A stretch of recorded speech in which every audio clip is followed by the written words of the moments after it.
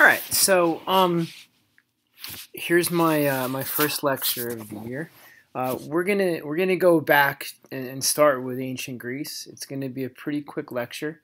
You're gonna write down what's underlined. You don't have to write everything. If you need to go back, you could always watch the lecture, but I would focus on what's underlined. That's what will probably be I'll be testing you on. So again, just write down what's underlined. I think the last time you guys have even studied this stuff was probably in sixth grade. It's hard to really understand what's happening in 1492 if you don't know what happened prior to 1492. So we're going to go back a little bit. It's going to be pretty quick.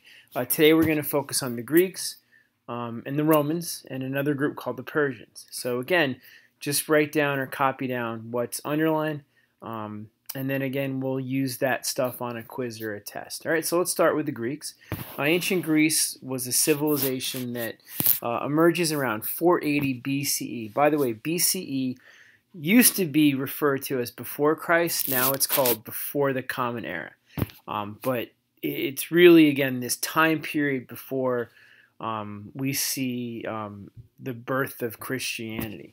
The ancient Greeks were known for their city-states. It wasn't really a large empire, but the Greeks are really important. Even today, we really still, base a lot of our institutions on the Greeks. Two of the famous city-states were Athens and Sparta. Athens is still, I believe it's the capital of Greece. And Sparta, if you've ever heard of those Spartan races that those, older people compete in. If you ever saw the movie 300, right? Sparta is known for their great military. Children from birth are put into schools where they, are taught how to be soldiers and warriors. Again, we're not going to get into detail about those two cities, but just understand what, ancient Greece, looks like. Again, all these little city-states that were almost like smaller, countries within Greece. What we want to remember is Greece is basically, democracy is born in Greece, and it's called a direct democracy. A direct democracy is very simple. There are no elected representatives. Every male person who was of wealth got to vote on laws and other things. They did have a court system. They did not have necessarily an elected president. They usually had a ruler who was not chosen but was in power because of their family lineage. But this is probably the earliest form of a democracy. We also remember the Greeks for their great teachers, their scholars. We've had Socratic seminars. Well, the idea of a Socratic seminar comes from Socrates, and he encouraged people to question and to think and to reason. That got him in a little bit of trouble. He was assassinated for questioning, the government. Aristotle was another great philosopher. He also believed in the idea of kind of thinking and using logic and reason to solve problems. But again, today we still use, or at least I try to use, the same ideas that Socrates put forth. The idea of asking questions to come up with answers rather than being told what the answers are. So Socrates and Aristotle, that's, if you've ever seen the movie 300, again, the Spartans were fighting the Persians in the movie 300, and there's Socrates right there teaching a class of scholars and other philosophers. I'm going to kind of pause. When I pause, if you want to hit the pause button to copy some of the notes, that's fine. And then after I pause, I'm going to move on. All right, the Persians. The Persians, a very large empire, much larger than Greece. The Persian Empire would today make up Iran over here, Iraq over here, Syria, Turkey, and even Afghanistan. The Persians, if you saw the movie 300, the Persians were, that was the empire fighting the Spartans in the movie. So again, what I want to remember for Persia would be this king, King Darius. And he's important because he built a road called the Royal Road. And that's one of the first major roads. And it went throughout this entire empire. and it really facilitated trade with India and the Middle East. So we're going to start to see, inter-empire trade. He also created the first postal service. Along this road, messengers would be passed on from, district or region to region to allow for better political communication, even military communication. He's also known for religious tolerance, and that was pretty unique back then. The Persians believed in a single god at times, and so they were okay with any type of religion, whether it was polytheism or monotheism. However, if you did practice another religion, you did have to pay taxes and join the military. The Persians did have slaves. Most of these civilizations had slaves. They were usually prisoners of war. In Persia, women actually had more rights than most groups. Women could own and manage property. They could even earn wages through trade, and they could even initiate divorce. Again, that's pretty unique for this time period. So the Persians were a little more advanced when it came to human rights. And there's King Darius. All right, so I mentioned Zoroastrianism, and I can't even pronounce it, but it's basically the beginnings of monotheism. And this is fairly unique because the Greeks and the Romans were both polytheistic, where the Persians did encourage the idea of maybe a single god. Not necessarily, a god like we would think a god, but more of a god of darkness. And this idea that there was a heaven and a hell. It's very early forms of kind of Christianity or monotheism. But there is the beginning of this idea that perhaps instead of many gods, there is one God, and that God actually shouldn't be worshipped. It's kind of the opposite. That this God was kind of, I wouldn't say evil, but he was a god, or she was a god that would promote negative things. So again, this idea that there was a good and a bad, a heaven and a hell. It's called Zoroastrianism. I'll never get that pronunciation. All right, so let's move on to Alexander the Great. Alexander the Great was not Greek. He lived in this region north of Greece called Macedonia, and he's actually famous for being one of the great empire builders. Around 334 BCE, and if you look at the map, he had a huge empire.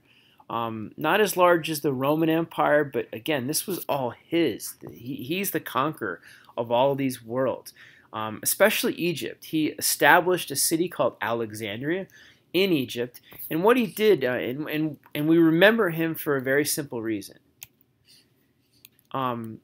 Mostly, he spread Greek culture to the West.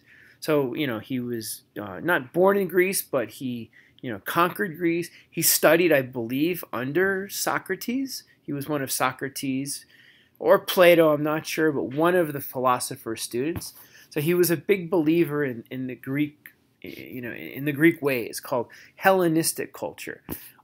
He actually also encouraged a little bit of tolerance and diversity. He encouraged his generals to marry Persian women to strengthen relations between, I guess you could say, the East and the West. He's going to bring Greek philosophy and learning and architecture to the East from the West or from Greece. And again, his city, Alexandria, is going to become one of the great centers of learning. A lot of the Greek works are going to be stored there.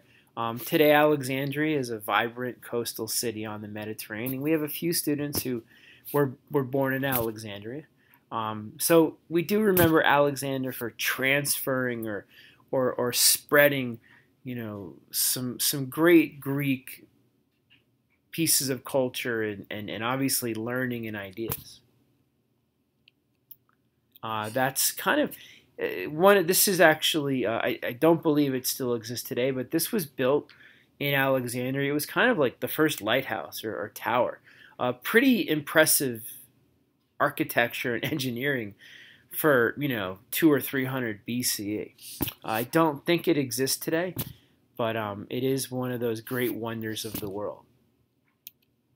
All right, so let's talk about the Roman Empire. This is a pretty quick lecture. 753 BCE to 400 CE, so a fairly long, 1,100 years of Roman empire building. If you notice, the Roman Empire was tremendous, probably the largest empire in the history of the world.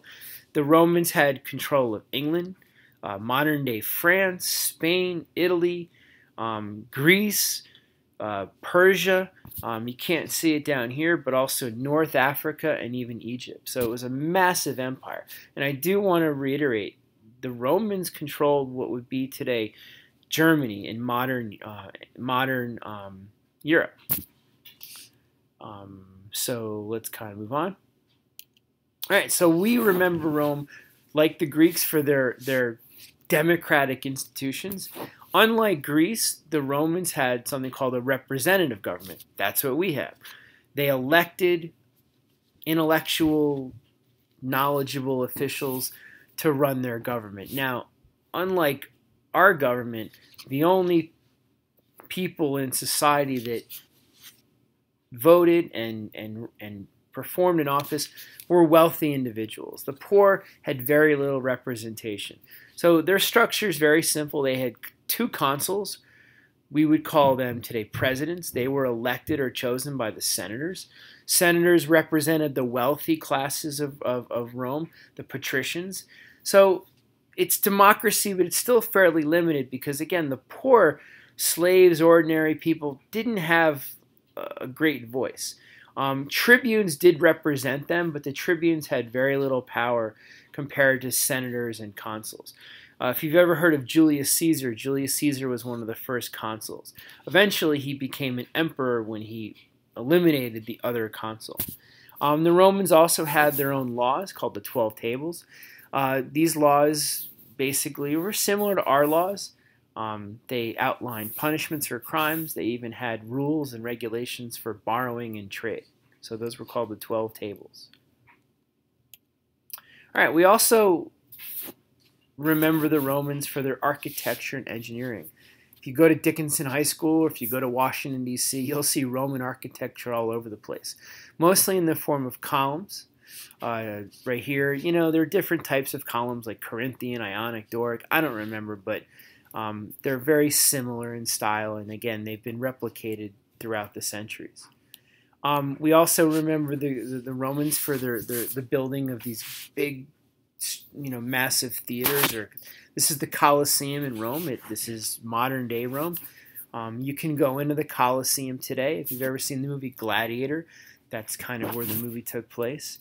It's pretty broken down. I believe they do a lot of repairs just to maintain it. Modern pollution hasn't been good to these structures.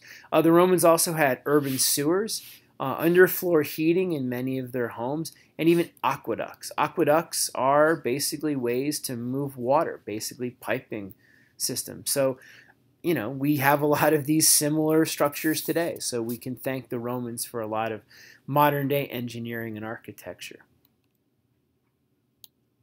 All right, so a little bit about trade. The Romans were very important because they helped maintain roads throughout their empire. And one of the important roads that we'll talk about later on was called the Silk Road. The Silk Road originated in China, and it was kind of a man-made or natural road that allowed merchants in China to trade goods with merchants in India and Persia and the Middle East. And the roads made their way all the way into Greece. You could connect the roads with shipping. So the Romans maintained these roads. So that was very important, and it facilitated trade throughout this time period. It also helped to spread Christianity. We'll talk about Christianity a little bit. You're going to have merchants that are Christians. They're going to move into other parts of the world, and they're going to kind of teach others about their religion. Same with Islam. Islam is going to spread along these roads. Buddhism is going to spread along these roads. So the Silk Road is probably, when we have a quiz or a test, there's definitely a question about the Silk Road and why they were important. The Romans also used the Red Sea, the Indian Ocean, the Mediterranean to trade goods as far north as the British Islands, and even parts of Arabia, Persia, and India. So trade was very important to the Romans. All right, so the Roman Empire didn't last forever, mostly because of disease. One problem with these roads also brought disease from Asia. So as time went on, populations decreased, and you had fewer men fighting in armies. You had fewer taxes to raise. So as a result of that military weakening, the Romans eventually became unable to defend their empire. One of the famous barbaric leaders who came in from the east was Attila the Hun. If you've ever seen Night at the Museum, that was Attila the Hun.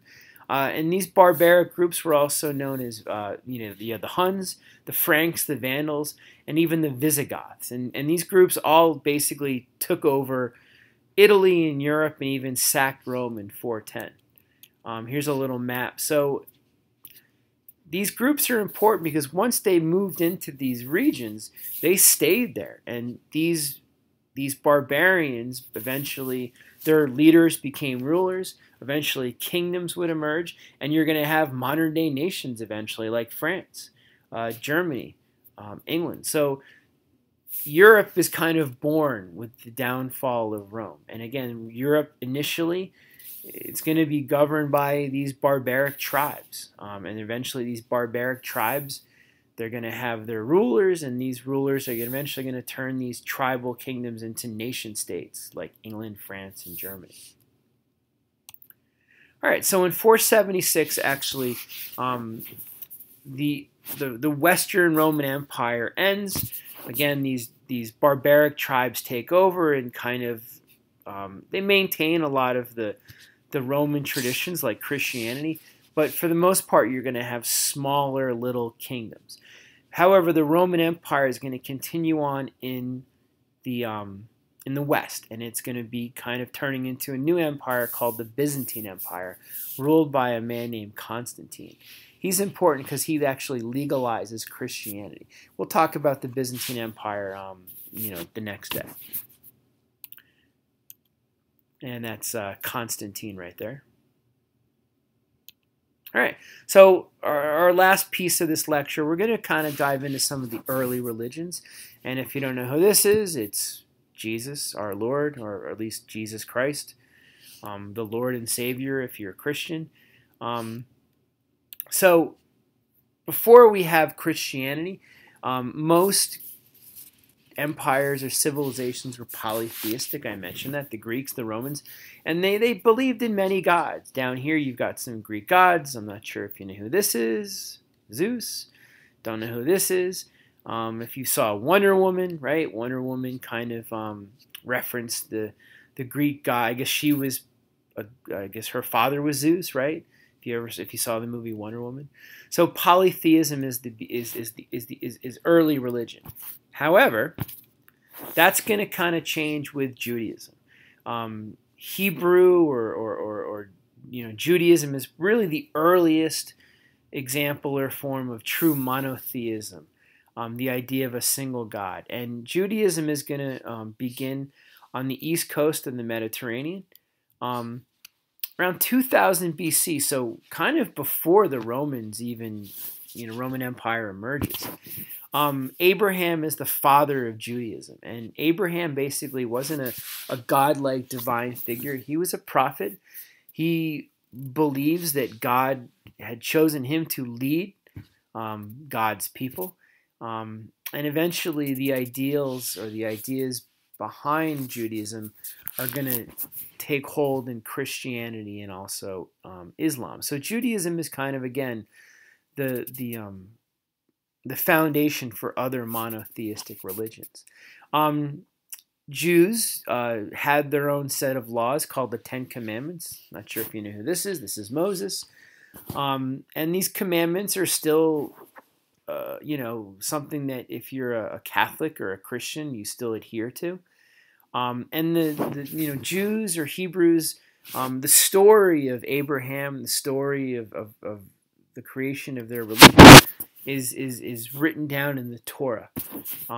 Jewish students today study the Torah. They memorize the Torah. The Torah is huge, hundreds and hundreds of pages that have to be memorized. It's in Hebrew. So Jewish students today have to also understand Hebrew to translate the Torah. So that's Judaism. I have some pictures, but it didn't work out. All right, let's get to Christianity. So Christianity emerges as a religion at basically, during towards the end of the Roman Empire. The birth of Jesus was considered a turning point in history. That's why we had BC and CE. Today, we don't call it after Christ or before Christ. It's really the Common Era. So the Common Era begins with the birth of Christ. If you don't know, Jesus was actually a Jewish religious leader, but he was kind of seen as a troublemaker by Roman officials. I'm not going to sit here and get into a long story, but he was a prophet. He was a teacher, and he spread the beliefs, Christian beliefs, the idea, not Judaism, but a different set of beliefs. It was believed that he was the Son of God. He was very popular among the poor, slaves and women. He basically appealed to people who were hungry for answers about the harshness of life and who were just hopeful for an afterlife. It's believed that he would heal the poor. He became, an icon. But that scared a lot of people, especially Jewish leaders. They believed he was radical. He was going beyond the basic tenets of Judaism. And Roman officials were concerned that he was becoming a godlike figure. So, the story, he was, executed. Peter and Paul are important. Both were students of Jesus, followers of Jesus. Peter was considered the first pope of the Catholic Church. Paul was a converted Jew, and they both spread the gospel after Jesus, died. And according to the story, the narrative, he returned to heaven. These two men spread the gospel throughout the Mediterranean, helped kind of move Christianity to a greater place. The basic features of Christianity, if you don't know, the focus was on living a simple life, worship and reflection, very similar to some other religions we're going to learn about down the road. Leaders of the Christian religion would study and pray in monasteries. Monasteries, kind of think of church. Martyrdom was very significant. The idea of dying for your rather than giving up your beliefs, and that was kind of the idea that Jesus died for his beliefs. The Gospels of Mark and Matthew and Luke, they are again followers and students of Jesus. They're the story of Christianity is found in the New Testament. So that's kind of the written story. And so we're going to end right here, but we're going to do a little activity when we're done or in class. And we're going to try to understand why Christians were persecuted by the Romans. I kind of mentioned why Jesus was persecuted, but even after Jesus moves on, Christians are going to continue to be persecuted, and we're going to dive a little deeper into that. So I'm done right now. Thanks a lot. If you have to go back and write some things down, but again, make sure you focus only on what's underlined. Even then, if you don't feel like it's all important, focus on what you think is